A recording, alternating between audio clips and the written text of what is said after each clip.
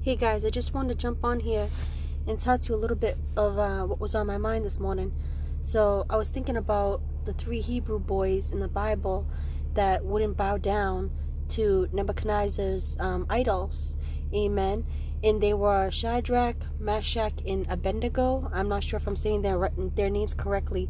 But what's interesting about this story is those 3 guys, they didn't bow down to that idol because they had faith in their God. They put their faith before all things.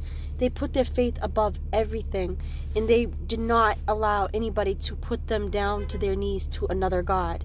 And it's kind of like how we are in this world. In this world wants us to bow down to everything that they think is right for us. They want us to bow down to their ways, to their forms. And they want us to be idolized to the things that they want us to be idolized to. They want us to subject ourselves to their gods, to their will. But see, these 3 Hebrew boys, we have to be like these 3 Hebrew boys that went through a furnace because they had faith.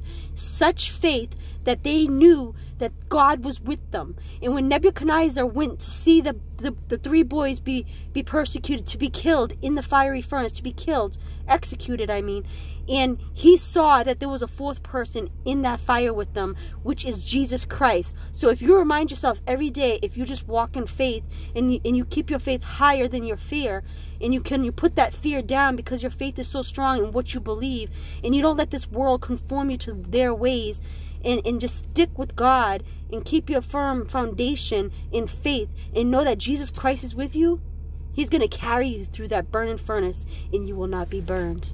I hope this blessed you.